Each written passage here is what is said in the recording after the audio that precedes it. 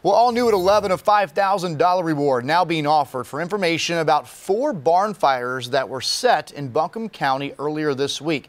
It all happened yesterday morning. These fires were around the Newfound Road area, Sandy Mush and Lester areas. Tonight, the sheriff's office released 911 calls related to these fires, and multiple neighbors reported hearing explosions.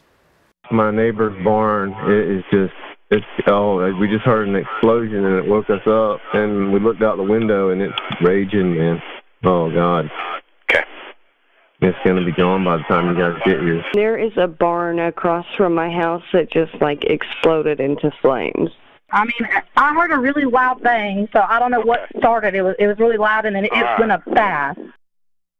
And obviously, random old barns don't just explode on their own. That barn there had a ton of hay in it. The sheriff's office says the entire major case division is working this along with the SBI. That's the State Bureau of Investigation's arson team. They're going through footage of video from surveillance systems, and we'll keep you updated. Again, a $5,000 reward being offered for tips that lead to an arrest.